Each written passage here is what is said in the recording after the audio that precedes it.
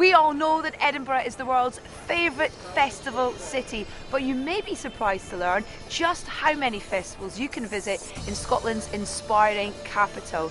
Edinburgh is home to such a variety of festivals that the adventurous tourist can have a new experience at every turn.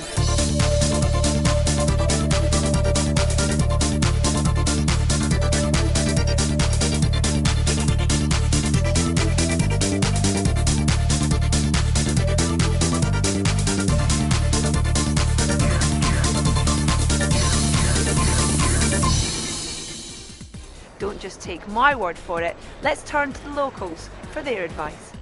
It's a little bit of absolutely everything. Something different around every corner, really. It's the Edinburgh International Festival, it's the Film Festival, there's the Fringe Festival with more than 400 venues all around the city. Pick somewhere on the map of Edinburgh and go, because you'll find something fun. You could find yourself here.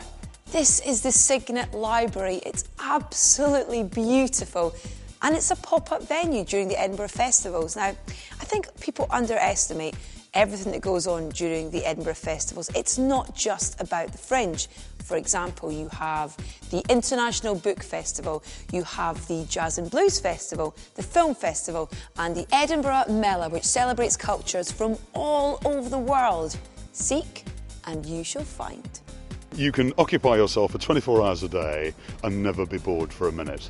It's an extraordinary variation. You can be looking at opera 1 minute, you can be looking at the military tattoo, of course, and then comedy, science, blues, literature, the whole thing, all in one city.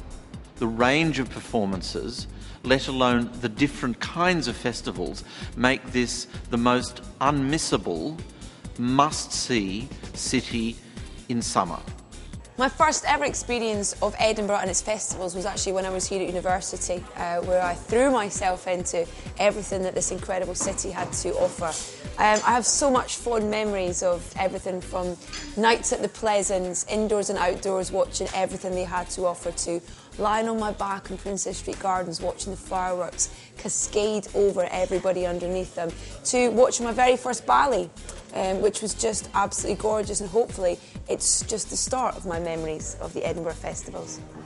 And Edinburgh's festivals aren't just here in the summer months. We have a storytelling festival in the autumn.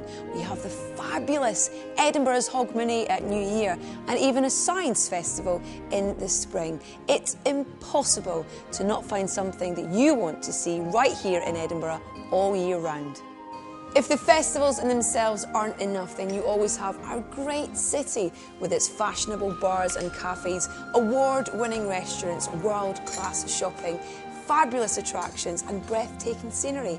Why not visit Edinburgh's festivals this year? With something different around every corner, you may just surprise yourself.